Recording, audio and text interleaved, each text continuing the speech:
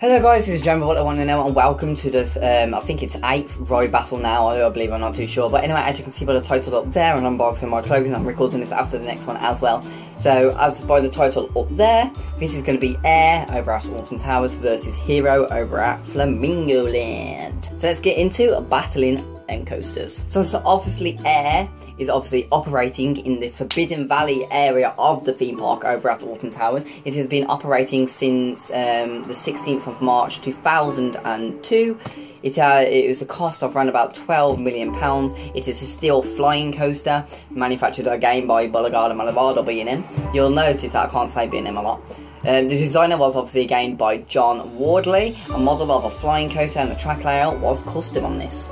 It has a chain lift hill of around about 20 metres tall, which is around about 66 foot, a length of 840 metres, which is around about 2,760 feet of track, a speed of around about 47 miles per hour, with a max, which is 75 miles per hour of U in the USA. It has a maximum of 2 inversions and a duration of 1 minute and 40 seconds. It has a capacity of around about 1,500 riders per hour and a maximum G-force of 3.2 you will get on this, and a height restriction of 1.4, which is 4 foot 7 inches.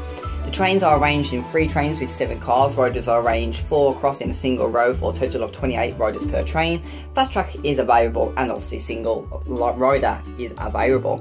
That's Air over at Alton Towers. Now let's go over to Hero over at Flamingo Land. Obviously, Flamingo Land is located in Yorkshire and Hero is located in Flamingo Land. It hasn't got an area, so I can't really say that. It is currently operating and has opened in July 2013. It is a Zamperla steel flying Volair coaster. It has 4 riders per train. It is a spiral lift hill, this is, so it goes up in a spiral of a height of 50 foot, has a top speed of 25.7 miles per hour, with a length of 1,282.8 feet of track, very precise there, with a maximum of 2 inversions and 3.3 Gs you will get on this. So that is Hero over at Flamingo Land. Now let's get into who and why should win. So obviously Air, what can I say about Air's tunnel? Please stop moaning in the famous words of John Wardley, I think.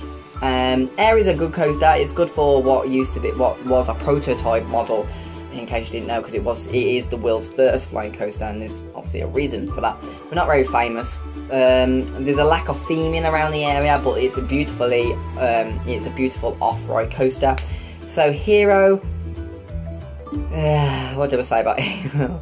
What is there actually say about Hero? It's an awful coaster. The restraints are terrible. It's basically just trying to copy what B&M have done with Air. So I'm just going to give it straight to Air over on this one, to its battle. Obviously, there was no comparison on this. So that's basically it for this road battle. Air wins full on. If you let me know in the comments if you disagree. Obviously, like, comment and subscribe. I'll see you in the next video of Battle of the Coasters.